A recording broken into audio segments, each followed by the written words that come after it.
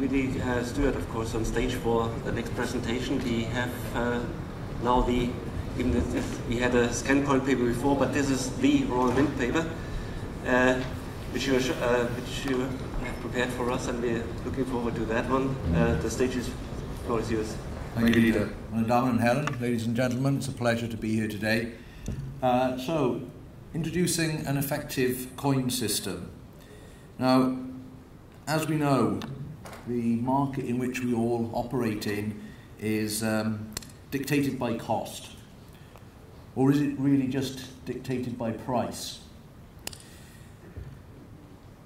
For the cash cycle, it's not really just about the coin or blank. It's about cost efficiency throughout that cycle. And that is what will drive the future as we progress.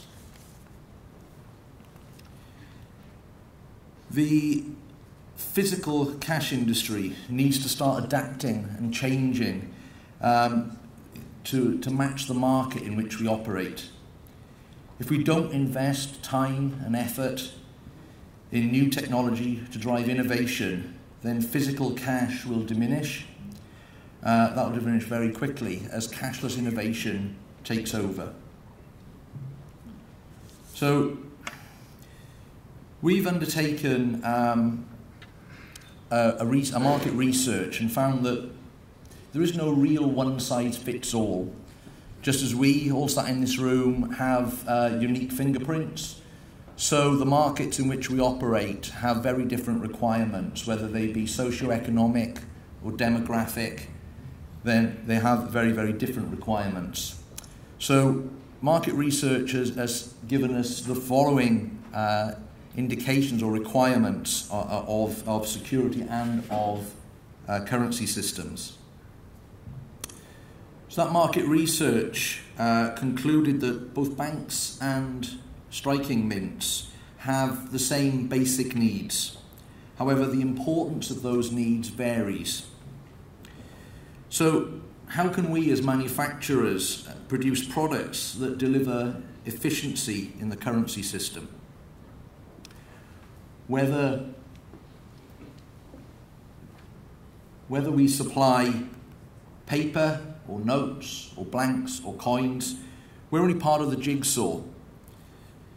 It's important to consider the wider cash cycle implications in terms of currency issue, cycling, validation, and recycling, and build on those through future technology innovation. Basically, for the customer, cash systems must become cost effective.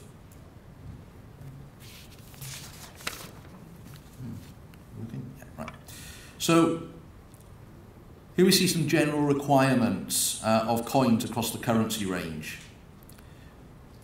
Firstly, coins of a low face value or change only are predicated by low lifetime requirements and don't really require much in terms of innovation. It's all about cost, it's all about providing seigniorage.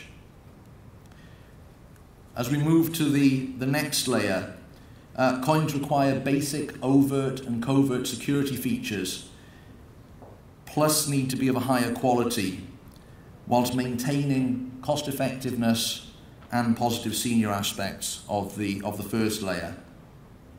This fits for low or change denominations in stable economies, or mid-economy, or for mid denominations in economies where economic pressures dictate that low lifetime is acceptable. The requirements of this second level are built upon throughout the next layer in terms of the requirements for more robust overt and covert security, durability in terms of long lifetime, typically in excess of 20 to 25 years, and high quality. This layer is currently serviced by advanced plated products at the mid end and homogeneous and clad coins at the high end of its range. The final layer is the one of real interest. This is where the real need for security on top of durability, quality and cost effectiveness comes into play. Coins are currently disadvantaged at this level, as security has been limited to that just of EMS, and banknotes possess advanced security features which overcome their issue of low durability. So this is where the challenge for coins comes in. So can advanced level 2B, C or level 3 forensic security really be brought to coinage and still maintain the rest of the market requirements? So after deploying an extensive research and development program and implementing a world-class stage gate process based from market and industry engagement, the Royal Mint now brings the ISIS currency system to the market. So ISIS is a significant development in terms of coin design. So not since steel plating in the 1970s or bicolour coins some years later has there been so much innovation in the coin world. Now, for the first time, central banks can have the cost benefits of plated steel in their high denomination coins and low to mid value banknotes without compromise of security. So let me show you some details. So if we just applied a simple incorporation of an authentication feature via on top of a metal substrate via a lacquer or a paint, that would have a distinct disadvantage in the field, as there would be a significant field loss due to the durability issues, as coins would wear over time. This is due to the inherent wear characteristics that we've just heard in the previous presentation, and that's been ratified by some independent testing that we've taken out with the Fraunhofer Institute, that surmised that all plated coins will wear in normal circulation conditions at circa 1 micron per year. So ISIS has been developed to be incorporated as part of the plating process, leading to a uniform distribution of the security feature, which will lead to long life durability in the field, and that's a significant advantage. So as you can see here in this mock-up, the ISIS feature is clearly visible throughout a 25 micron full plate. So seeing it in real life, now this is an SEM section at 3000 times magnification.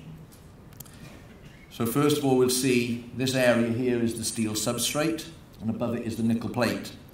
So the areas now circled in blue, they're just some of the particles incorporated during the plating process. So that uniform distribution throughout the full plated layer, that gives the signal consistency and the integrity for the lifetime of the coin in the field. So as we've heard with EMS, there is a wide window. We've seen the results. This is much more that simple yes/no. So there is no is it or isn't it within the window. It is a definitive yes or no. And as I said, it's not a lacquer, it's not a surface coating. It's right the way throughout the life of the product. So robustness of the plating process in terms of tolerances and repeatability, that's key to ensuring that the security feature is incorporated in a uniform manner throughout the fully plated layer. And those embedded particles are optically active, and that's fundamental to the feature recognition in the field. So, to show you how that operates, any covert security feature is only as good as its detection capability. With ISIS, the detection systems are designed to be cost-effective, accessible, flexible, and operate to industry-leading standards and speeds, now and for the future. So, if we shine an illumination source emission at the coin, as it passes the sensor. The coin will then emit an energy pulse in response to that back to the optical detector. That will then be analysed by the signal processor and give a definitive yes-no response. And that's what checks for the authenticity of the coins. That's applicable whether it be at vending, gaming, retail, or and high-speed applications at cash centres. And this we've had operational at up to 10 metres per second. So there's a huge future-proofing possibility there. So how does this compare? Well, here we can see that as a result of the groundbreaking technology that we have incorporated, it gives significant cost benefits against traditional homogeneous and clad coins, which, as we all know, are becoming more and more expensive. But at the same time, it offers significant increases in security. So it's taking security level to that of banknotes. Therefore, you're able to replace the clad and the homogeneous coins with much more cost-effective, but still as durable plated coins. But you're also able to replace low to mid-value banknotes, leveraging the same security, but then significantly leveraging the durability and incorporating then lifetime savings into your currency systems. So, are we talking about evolution or revolution here? Well, as we say, ISIS can fit at the covert and the forensic levels.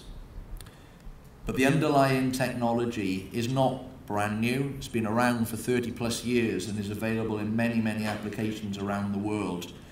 What we have managed to do is undertake a technology transfer, and our innovation through the plating process in terms of its robustness is something that drives the use of this renowned technology.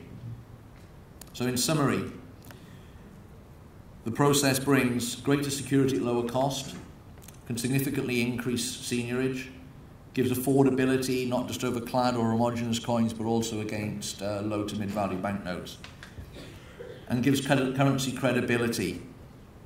So the system is a very simple yes-no, also gives a forensic level at central bank, and is very cost effective. Thank you for listening. Hopefully that was in time. And I think we'll field some questions now, Nita. Yep.